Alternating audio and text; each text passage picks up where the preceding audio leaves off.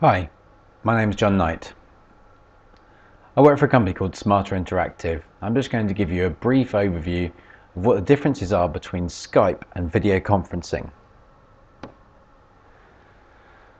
The first one that everyone will be aware of is Skype is free, or is certainly promoted as being free. There are some options to add better quality and guaranteed calls, and you can buy Skype credits, but the major reason that people start to use Skype is it is a free application. Skype also has applications for a majority of mobile devices now, so things like iPhones, iPads, Android devices. We now have mobile technology or mobile apps, apps available for these mobile devices. And certainly some people will argue that once you've set up Skype, it's easy to use. You have an address book, you simply go and find the person you want to call and you can call them, providing they're online, of course. Some of the potential disadvantages and the reason that you may be watching this video are you may have experienced poor picture quality. You may feel that the audio quality is not up to scratch.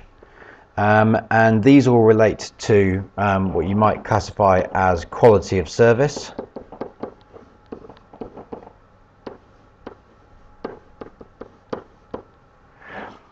You may also want to do multi-way calling and also look into options like being able to record your calls in a simpler way, or alternatively there may be some security concerns that you have regarding using a publicly and freely available application like Skype.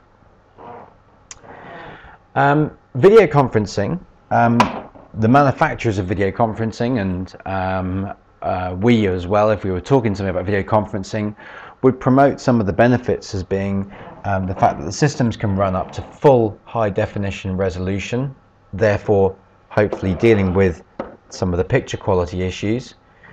But what people don't necessarily appreciate with video conferencing is the refresh rate on the picture. That's the thing that will actually give you the best quality picture. And there are systems now that will refresh the screen up to 60 times per second. This enables real-time movements, real-time gestures to be picked up, which just simply can't be achieved by using lower quality software and lower quality cameras with the Skype solution.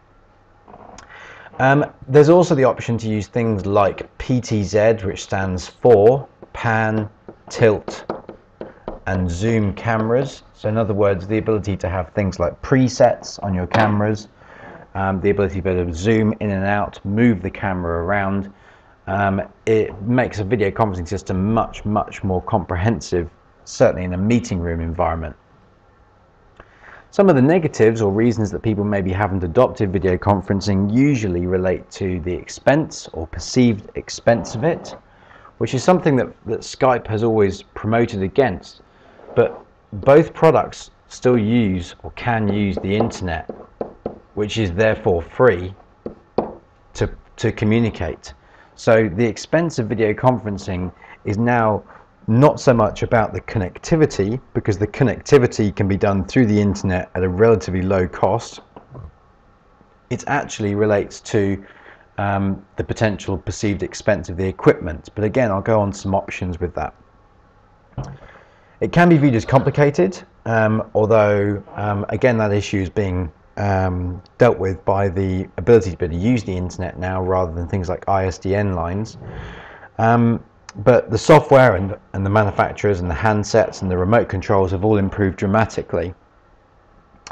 The other issue that we often get asked with regards to video conferencing is how it is that you can connect to somebody that doesn't have a video conferencing system, whereas Skype is in theory freely available to anybody by downloading their software onto your PC, your computer, your mobile device. This issue has now been dealt with as well, because there are options now that allow anybody to download a free video conferencing software onto a device to connect to a system that you run. So the first thing to say is there's nothing that can beat seeing the difference, seeing a genuine video conferencing system in action in comparison to Skype. But seeing is believing, and can you imagine talking to somebody in full high definition resolution? The image quality is significantly better. So you can actually pick up on everybody's individual gestures, the room they're sitting in, the environment they're working in, the colleagues they're with, as well as in this particular picture have the ability to have a multi-way call taking place as well.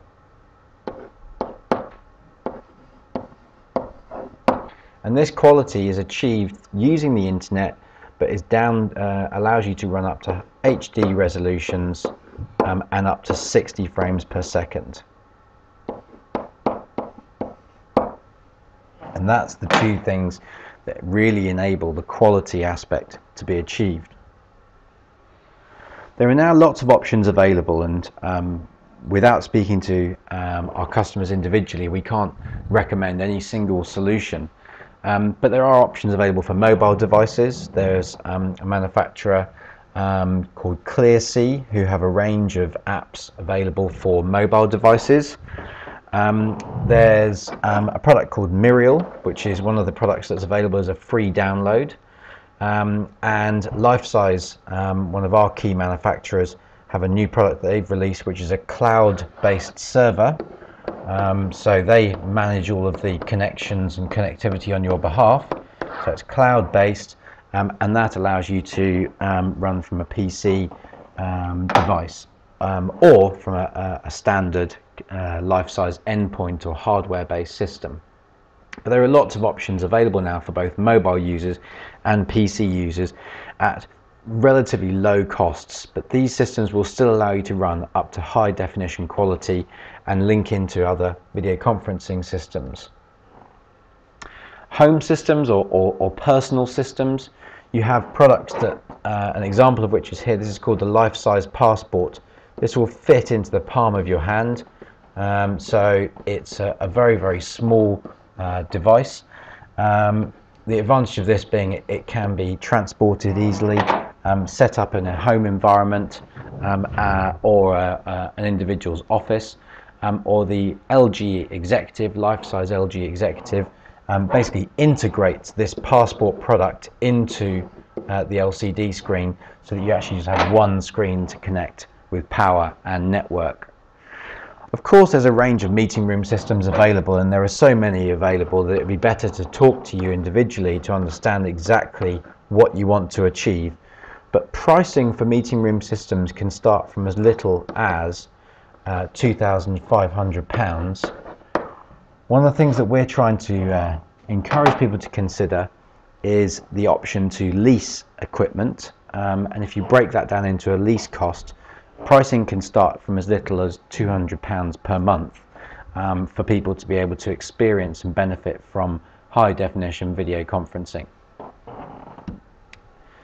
So for advice and pricing, please visit our website, which as you can see is smarterinteractive.co.uk, or by all means give us a call. We're happy to discuss any of these options over the phone with you, invite you into a video conference, or alternatively come and visit your premises and do a live demonstration. We also have trial units available for you to try before you buy. So there's a range of different options on how we may be able to help you, either with an existing video problem or a potential future video requirement. We hope to hear from you soon. Thank you.